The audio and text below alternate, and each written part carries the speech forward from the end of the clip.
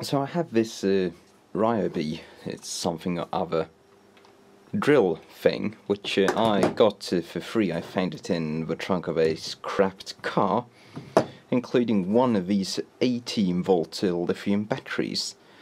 And I obviously didn't get a charger with it, but it works fine. And these Ryobi batteries, they will not charge if you just apply DC voltage across them. They'll charge for about 2 seconds and then the protection circuitry will shut off, which is a bit silly, but I suppose they might have a point, preventing people from exploding them. But either way, I'm not an idiot, so I figured I'd just jury-rig this to charge from my lab power supply. And it's really simple on this particular model. What is it? Ryobi BPL 1820 130501003. That might be probably not the serial number. And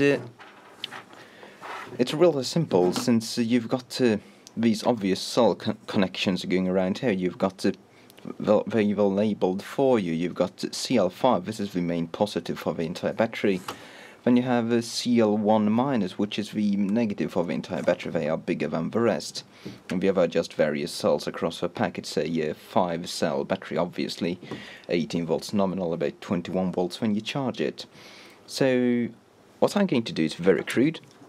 I'm going to just take these 2 wires, solder them on there, and leave a little nudge of them sticking. Whoa, let's not explode it. They're sticking out of the case of the battery on the sides there. And it should still fit into the machine reasonably well.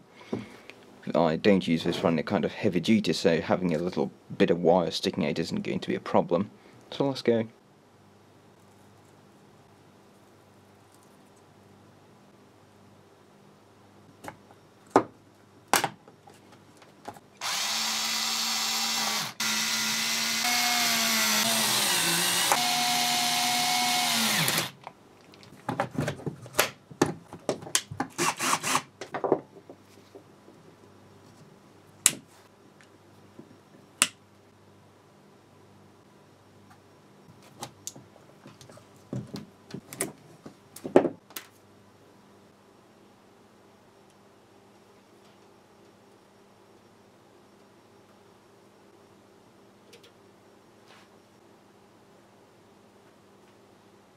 So there you go, one Ryobi ONE Plus charger without a Ryobi charger. Now keep in mind there are no protection circuits or anything on this, so if you want to do this modification you do it at your own risk. If you don't use a properly regulated expensive power supply, you risk exploding your battery because it cannot disable your dodgy charger. Just keep that in mind. Cheerio.